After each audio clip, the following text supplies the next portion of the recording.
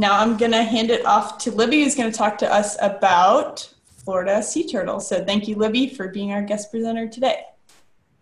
Yeah, thank you for the invitation. Can everyone hear me okay? I guess Lara or Shannon will say something if you cannot.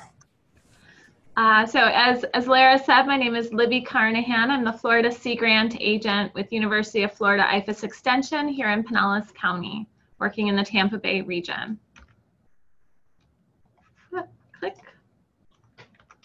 Okay, I do want to acknowledge that parts of this presentation were taken from a presentation by my colleague Maya McGuire, another Florida Sea Grant agent, as well as from the Caribbean Conservation Corps. And I'll share that. They have a lot of resources online for teachers and other natural resource educators that you might want to access, as well as Maya McGuire with other colleagues has recently developed a sea turtle curriculum that could be utilized in the classroom. And we can get those links out to you all later. So I'm going to talk a little bit about some common characteristics of sea turtles, what types we have in Florida, a little bit about their life history strategies, some threats, conservation, and just touch a little bit on research. So I'm going to have Lara pull up the poll question. And the question is going to be, what interaction have you experienced with sea turtles? So please check all that apply. You've seen sea turtles in aquaria and zoos. You've seen sea turtles in the water from a deck of a boat. You've seen them underwater on scuba or snorkel, or you've seen them on the beach, either laying eggs or the young hatching.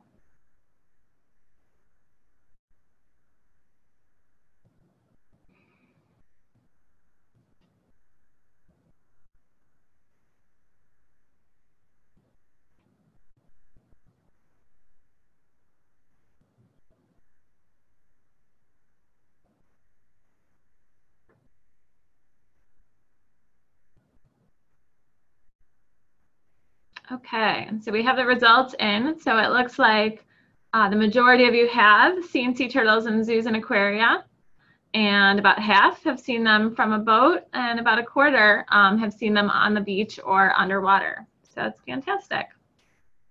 Quite a bit of experience.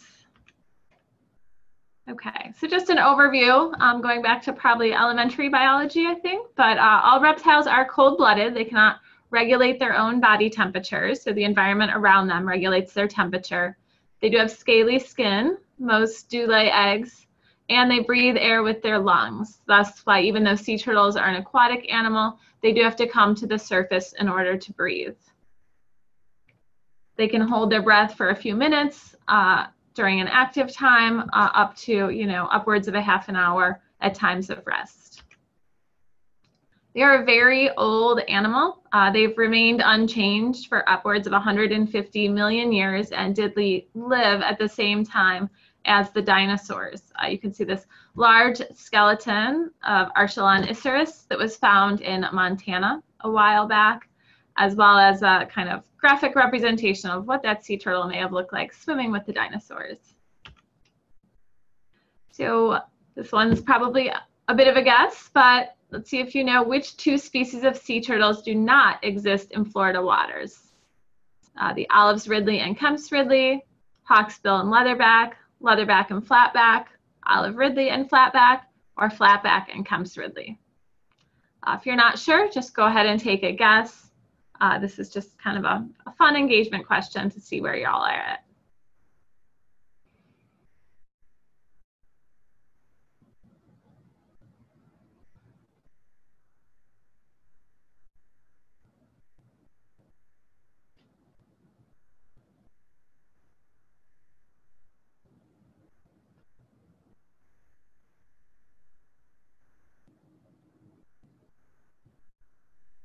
Okay, and the results are in.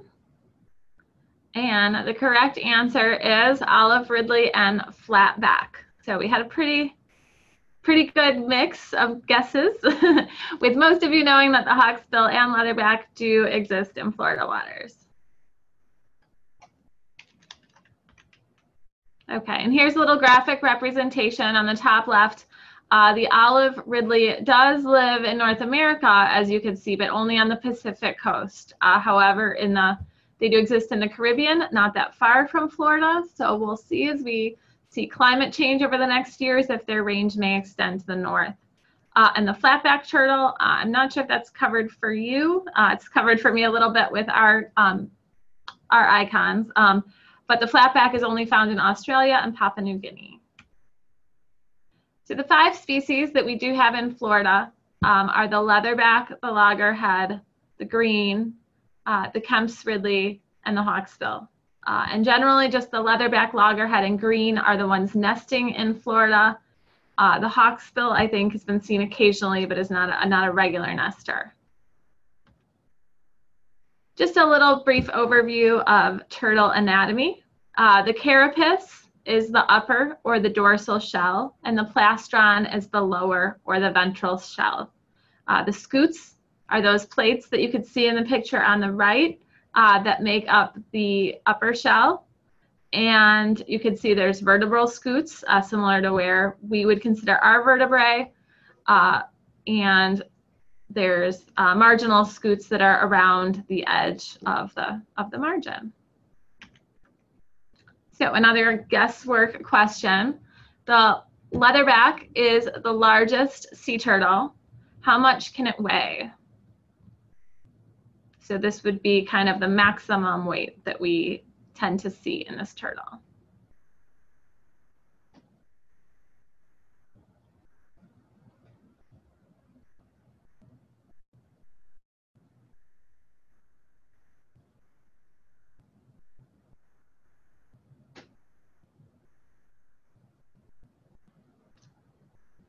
And the results are in. Let's see, the largest vote was for 500. And the correct answer is actually 2,000 pounds. So it's a very large sea turtle, can weigh up to 2,000 pounds in adulthood. Okay, now the next few slides, I have a slide per species on the species that live in Florida. I'm going to skip through these fairly quick, but I decided to leave them in here so if you want to come back and access this PowerPoint later, that you'll have all that information in front of you.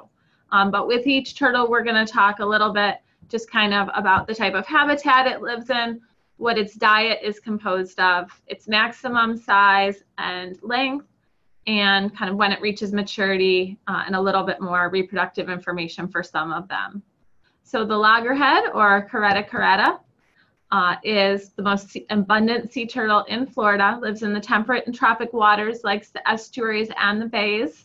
Estuaries are, of course, water where fresh water meets salt water. So any bay is generally an estuary. They are omnivores, so they like to eat what's available to them. Crabs, shellfish, mussels. You can imagine all those animals have a very hard shell, and you can look at a sea turtle's beak, as we call it, and see how hard it is. So it's, if you think about form and function of animals, animal is basically made for crushing those shells and eating those animals. It's a 300 to 400 pound animal, 2 to 3 feet long, and reaches maturity at 12 to 30 years old.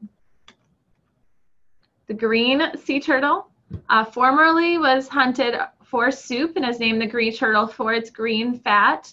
There are still some areas like in Grand Cayman where they do farm raise these sea turtles for food. They like the coastal areas as well. They're primarily an herbivore, eating seagrass and algae. They can reach 400 to 600 pounds.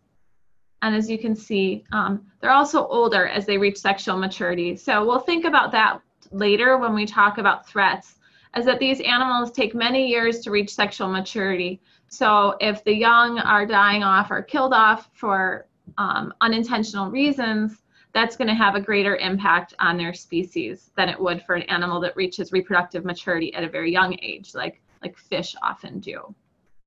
The leatherback, as we mentioned, is very large, reaching up to 700 pounds on a diet of jellyfish, which sounds a little crazy. The jellyfish can fill them up that much, but they do. Their length is also quite long, 5 to 9 feet, and they tend to be an open ocean animal, living. If you can see their body, they're made for swimming, for streamlined swimming large distances. And the hawksbill is generally a tropical turtle, once again, living in the estuaries, the lagoons, but also the coastal coral reefs and so on. This turtle is one that's often spotted in the Florida Keys if you're snorkeling or diving. They do eat sponges, and you can witness the loggerhead and other sponges on the Keys reefs with chunks taken out of them, and you know that a sea turtle's been there visiting those sponges.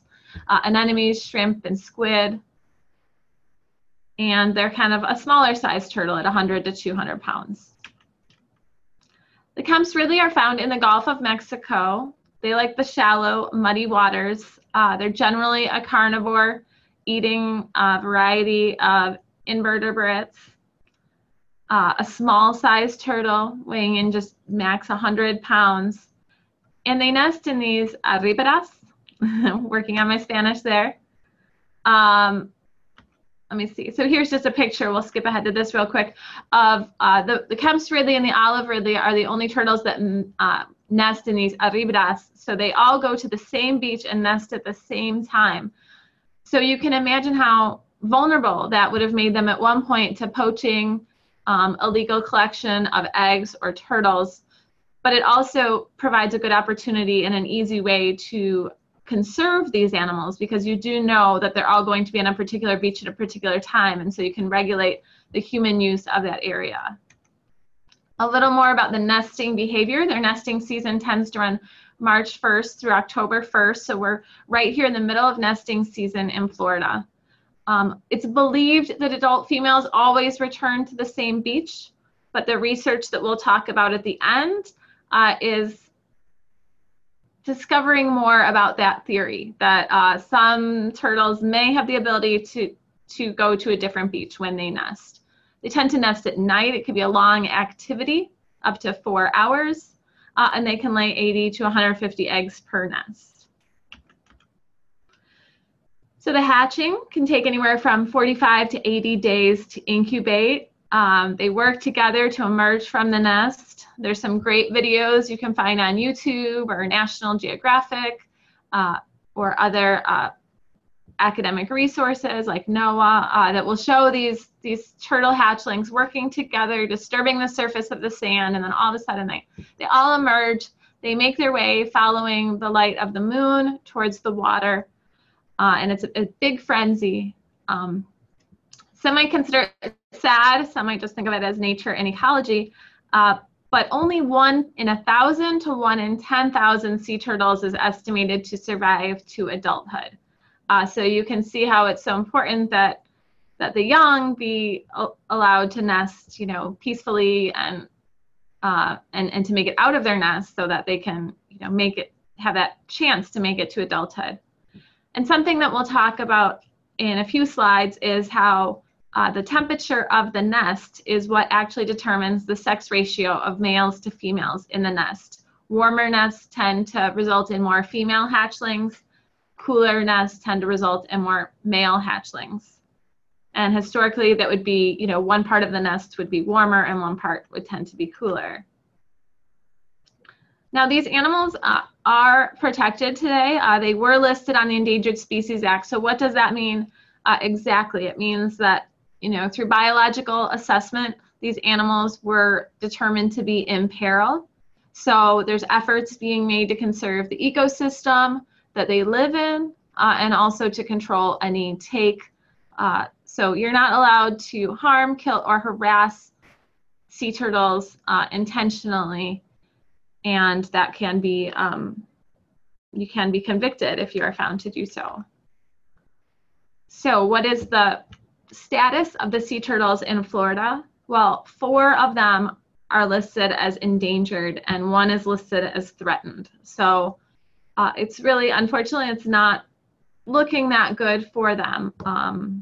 None that I've heard are on the brink of extinction, but they do all require protection.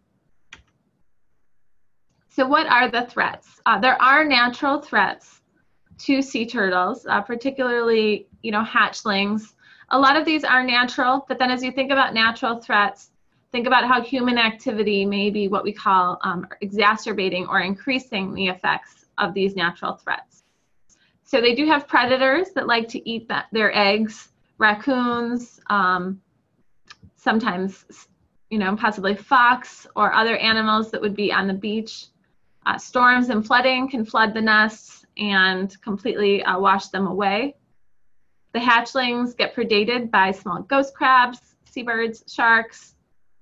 Once they make it to adulthood, they still have the risk of being preyed upon by sharks and whales. And extreme cold temperatures can be a risk as well. So you can see here, generally, we try not to interfere with nature as scientists and land and resource managers.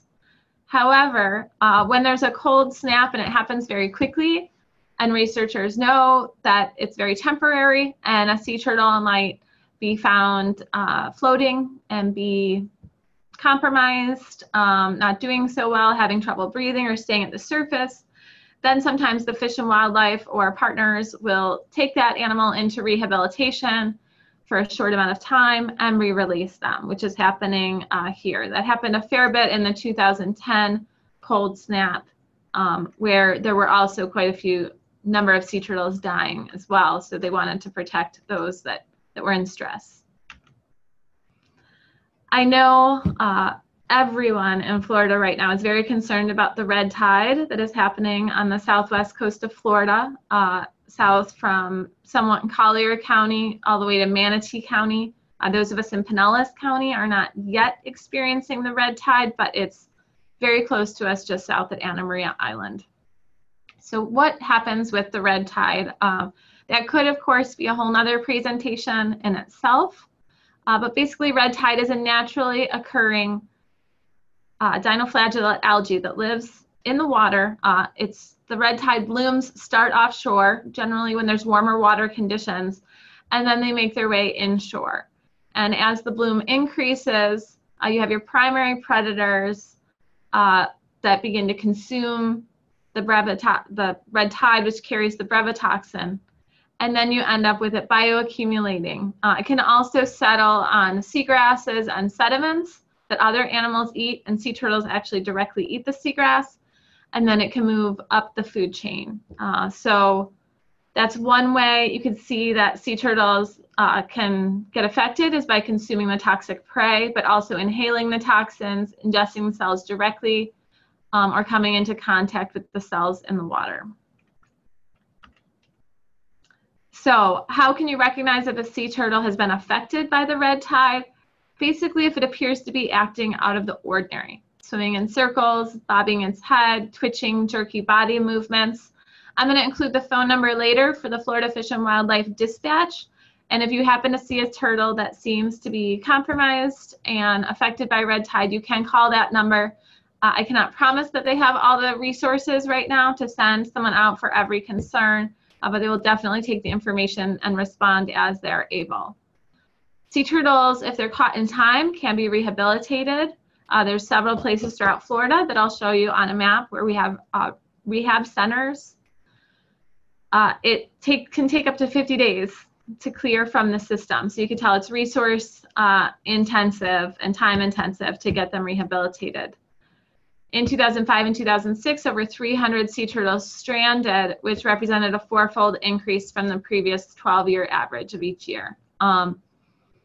I tried to find out, I don't yet have the numbers for how many deaths we've had in this bloom. Generally, Fish and Wildlife doesn't like to release those kind of numbers until the end of a bloom or an outbreak, as all these numbers are kind of numbers in progress at this point. We won't have a full assessment until the end of the red tide. So this actually, I get Google alerts when climate change articles are in the national or local news, and this morning this was in my feed. So the endangered sea turtle, we're seeing it's losing its male population. Research that's being done in Southeast Florida, looking at the nests of green sea turtles and taking sampling into the lab and sexing those young, has seen that for the past 5 years, in the ones that they've collected anyhow, they have not gotten any male hatchlings. And so what we're seeing is that the nests are getting warmer each year, and since the warmer temperatures yield more females, they're not seeing any males, but that's in their sampling. So even if there are some, we're still concerned that this is going to change the sex ratios, which could be a very long-term concern for the health of the population. Sea turtles tend to get hit with a double whammy with climate change, because not only is the temperature affecting them, but sea level rise. Sea level rise is increasing the erosion of the beaches. It's also a double whammy with development that we have of humans building on our beaches. So they're kind of pushed out of certain areas, and then sea level rise and an increase in the intensity of some coastal storms can cause erosion, causing the nests to wash away. So don't worry, I hope to have some uplifting information a couple slides from now. But some of the human threats, we just talked about the shorelines, man-made structures you could see in that picture. Artificial lighting could be a problem, because the turtle hatchlings need to follow the light of the moon to make their way to water. A lot of light on the beaches can be distracting to the sea turtles. There are lighting ordinances for municipalities that my colleagues at the Florida Sea Grant and Levin College of Law, Tom Inkerson, has worked on. So that's something that local coastal communities can adopt and attempt to decrease the amount of incidental loss of hatchlings due to light pollution. NOAA, the National Oceanic and Atmospheric Administration, has a new report out on artificial reefs and sea turtle mortality. And at first, it seemed anecdotal that people would occasionally see a sea turtle that had deceased on an artificial reef, either gotten entangled in the reef structure itself or got caught up in fishing line that was cut off and tangled into the reef, or large fishing nets like you see in the bottom right picture. So the conclusion was it does happen. It's not necessarily of epidemic proportion, but it's worth looking into the design of artificial reefs and seeing if there's any more turtle safe designs that can be adopted that will protect them as well as possible. And if Lara is able to share links after the webinar, that's something that I can include the link to that research paper as well. On the east coast of Florida, they still allow beach driving, cars on the beach driving around. I don't think I need to add any more about that. Just physical boat strikes can happen, and poaching. And marine debris, of course, is a pretty obvious one, but a lot of people are aware that plastic bags, balloons, they can look like the jellyfish that the sea turtles are used to eating. So you can have a case of kind of confused food, and they'll consume plastics. So here's a question, because we like to talk about what people can do to help. So you may already be helping. So be honest with yourself and with the group, and we'll see how many of you are working to limit single-use plastics, avoiding litter. I failed, Libby. I apologize. I didn't make it a select all. So maybe which do you practice the most? Let's go with that. Okay. Which do you practice the most?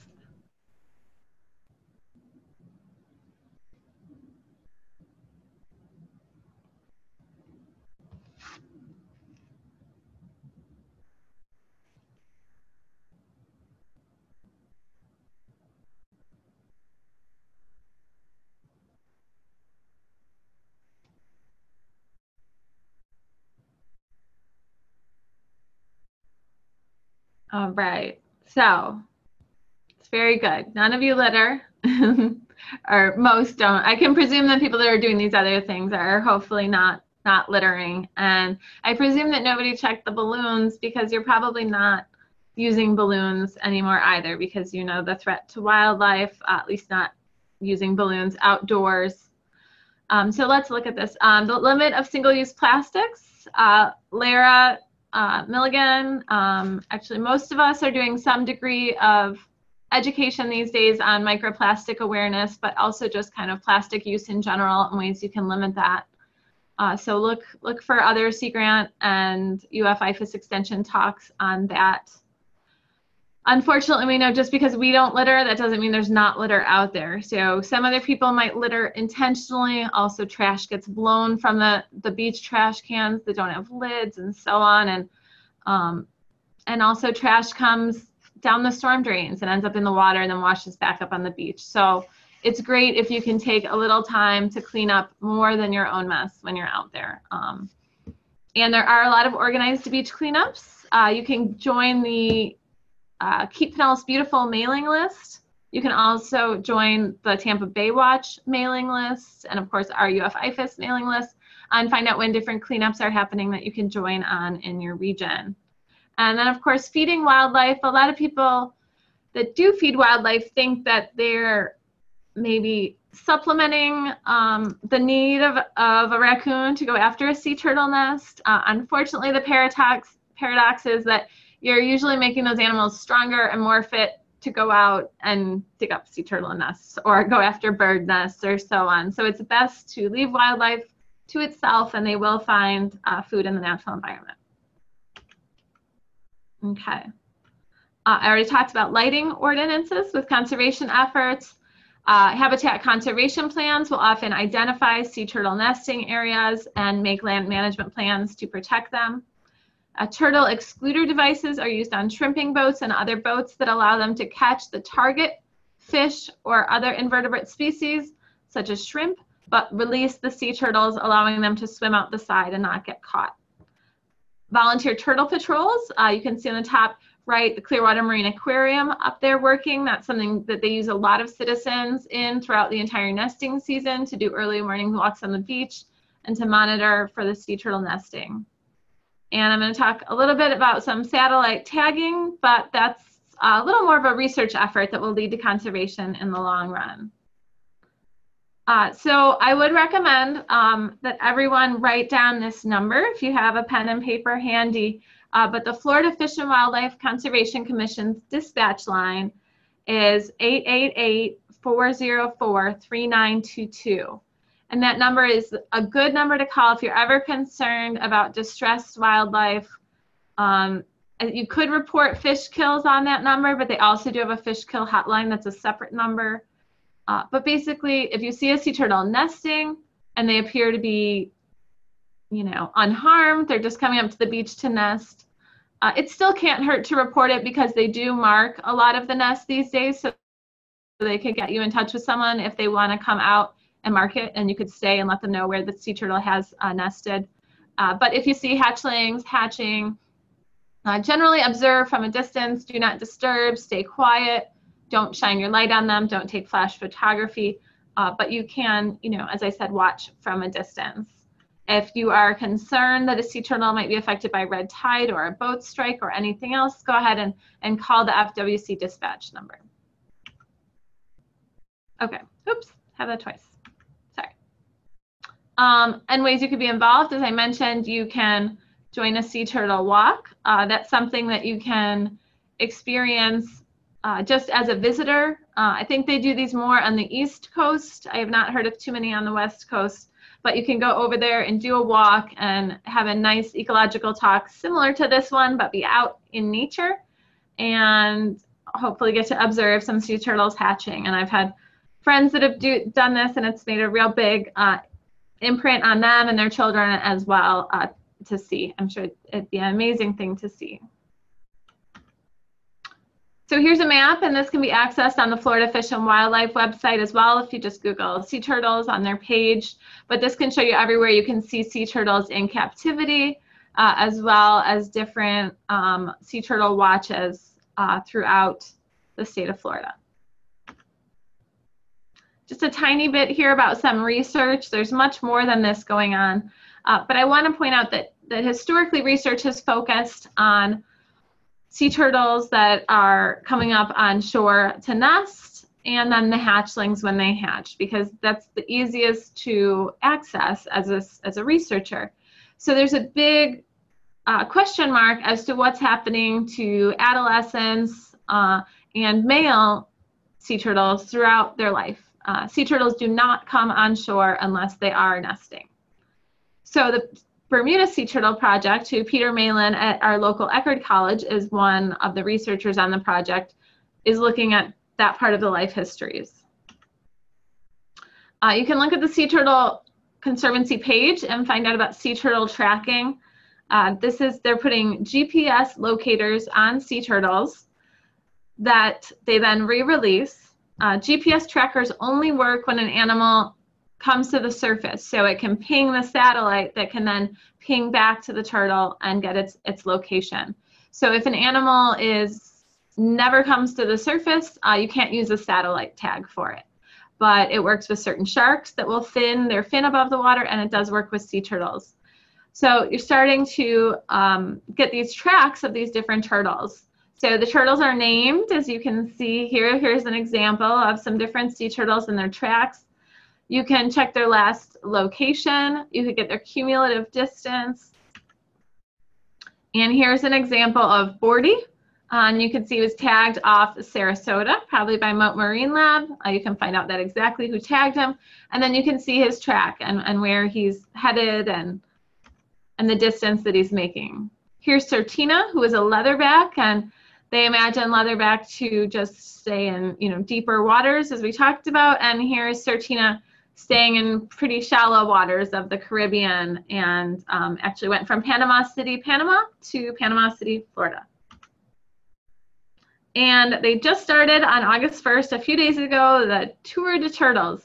So I think different people have kind of bid on different turtles or chosen them as their turtle, and whichever turtle gets the maximum number of miles is going to raise money for a fundraising initiative that's specific to each turtle.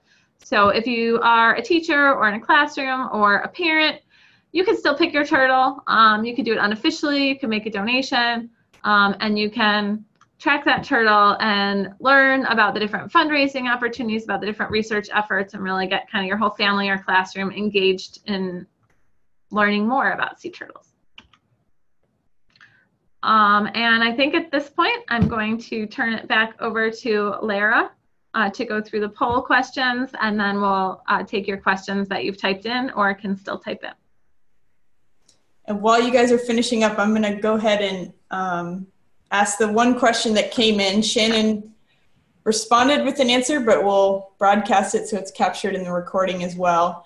Lorene asked, can you call the dispatch, that FWC hotline number you gave, for other animals as well, maybe an entangled pelican or anything injured?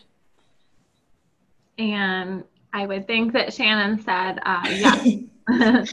So yeah, the easy answer is yes, FWC will help you. They want to hear about, all animals.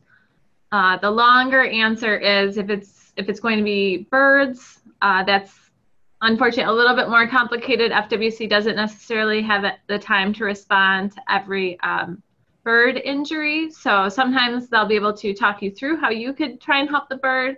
If the bird needs rehabilitation, they can connect you with a local bird rehabilitation center or person that hopefully can come out to help you.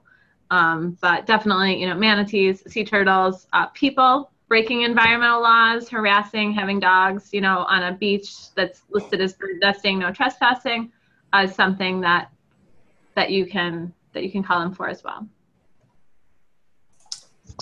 Yeah, and yeah, Shannon indicated that minus all of the extra details. And Shannon, if you, oh, perfect, she already did it. I was going to ask her to copy and paste it into the chat box. So she just sent out a link to a URL, and we'll make sure we include that in the follow-up email as well. And let's see. Audrey asked, are the leatherbacks the only turtles to eat jellyfish? I'd have to look back. I think some of the others that are omnivores will eat jellyfish as they're available as a food source as well. But I'd have to look back at my slides to refresh that. Okay. And Nancy asked, can you tell exactly when a nest will hatch, like by days or heat days or anything like that?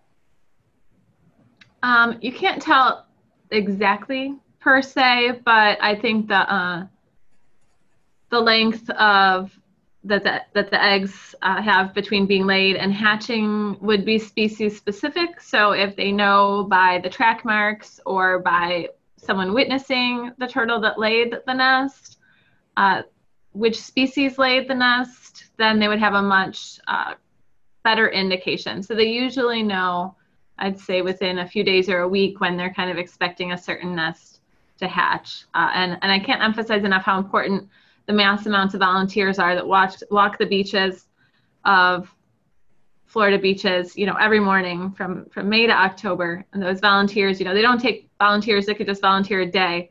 Generally are committing, I think, at least one day a week for the season. And those are early hours, but it's very important work. And it's greatly appreciated. Perfect. So if anyone else has any questions, we have about 1 minute left. If anyone has a last minute burning question, they can type it in the Q&A box on the top of your screen. And otherwise, I'm going to leave this up as the last slide. We will now open up the chat box. So all of you guys can post any additional comments or thoughts that you have. We always like to hear about future topics you want to hear about. And then also, if you're interested in signing up for our next webinar, you can do that at the website on your screen. Unfortunately, nothing can be hyperlinked through the Zoom platform, but we'll push out the link to you. And we will, I don't see any other questions coming in. So, and it's 1 o'clock on the dot right now. So we will thank you, Libby, for presenting today about sea turtles. And for those of you that tuned in, we will send you the recording and more info tomorrow and hope to see you next month. So thank you all very much.